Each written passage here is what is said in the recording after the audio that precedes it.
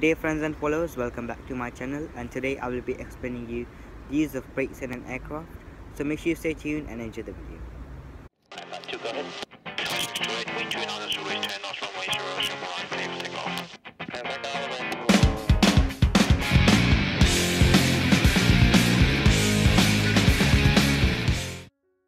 So in the previous video we discussed about the use of rudder pedals in an aircraft, and in this video I will be talking to you about the brakes in an aircraft. I will be talking to you from point of view of a Cessna 152 because that is the aircraft I train on, and I will be giving you more information about how brakes are used on the ground. Right, so there's two types of braking. The first one is to bring the aircraft in a complete stop, is where you put both brakes. And the second braking is when you want to make the aircraft turn rapidly, where you put differential braking.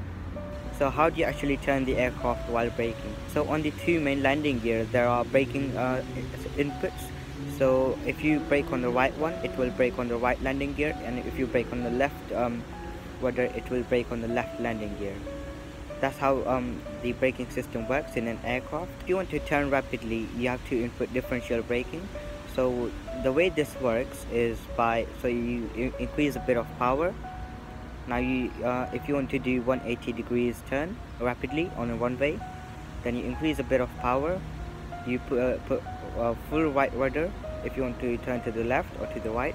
So if you want to turn to the right, you put full right rudder, and then you put full right brake. You leave the left brake and left rudder alone.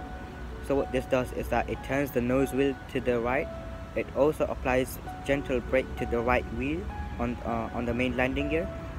So if it applies gentle brake to the right wheel, the left wheel turns faster.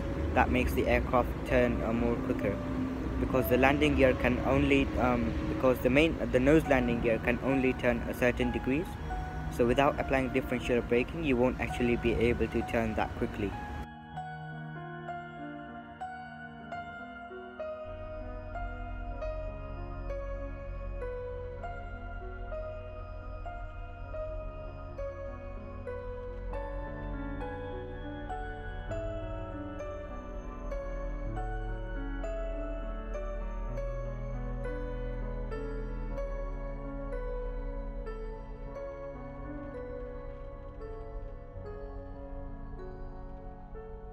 So this is the difference between just the rudder input and rudder and brake input as well.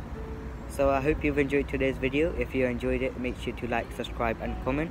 If you have any questions, feel free to let me know in the comments below. And until next time, happy flying.